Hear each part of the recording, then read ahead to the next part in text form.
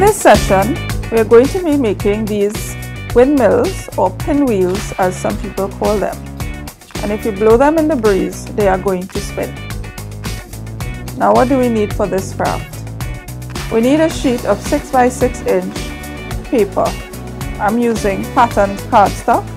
You can use whatever you have on hand, or you can use something like a metallic cardstock such as this one.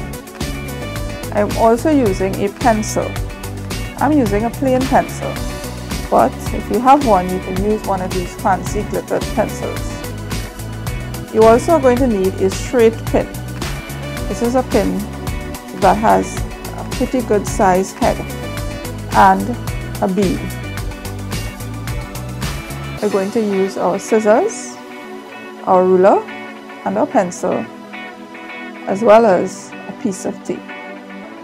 Let's get started. We're going to start by marking lines from one point to the next, like so. So we're going to make a line on each side, one point to the next, like so. Okay. Now that we have our lines, we're going to mark 1 inch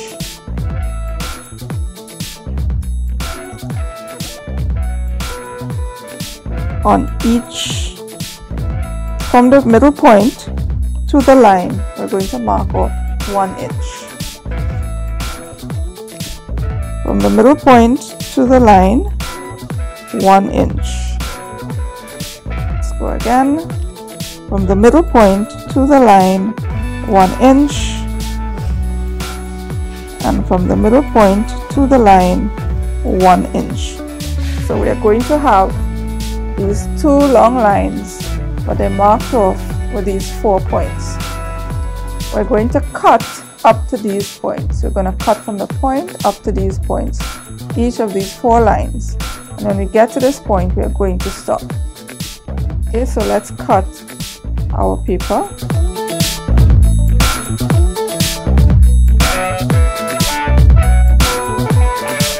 We're now going to mark 4 points on each of these triangles that we've cut. Okay, so we're going to mark the left point. We're going to mark a point on the left side of each. Turn, mark your point, turn, mark your point, turn, and mark your point. So you're going to have 4 points on the 4 corners. We are now going to take our pin and we're going to start with the very first point. Now I'm just going to put my pin through the middle area so that I would know where that is, because I'm going to turn this over, and so I know where my middle point is, and I'm going to look for my first point. I'm going to put the pin through that point. Be very careful not to stick yourself. Okay. Now I'm going to pull up the second triangle. I'm going to hold the first one in place, and I'm going to put the pin through second triangle. I have 2 triangles so far.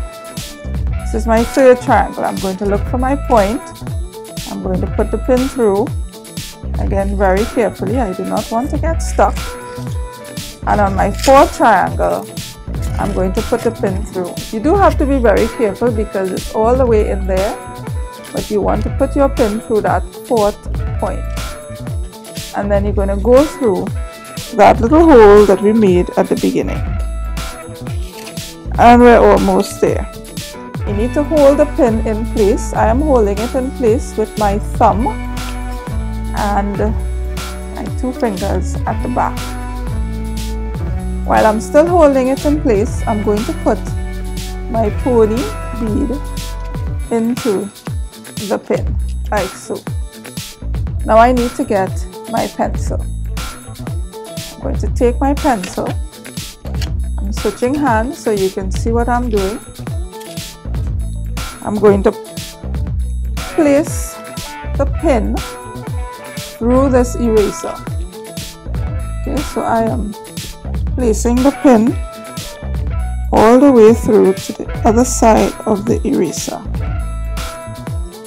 Okay, and that's going to keep my pin in place. All I need to do is to secure this pin at the back. I'm going to take my scissors and I'm going to pull the pin down. Okay. So the pin is now, the exposed part of the pin is facing down, but it's still pretty pointy. So what I'm going to do is I'm going to take a piece of tape, and I'm using this decorative tape. You can use clear tape, scotch tape, and I'm going to wrap it around that pin to secure it and make sure that it does not stick me. And there we have our windmill or pinwheel.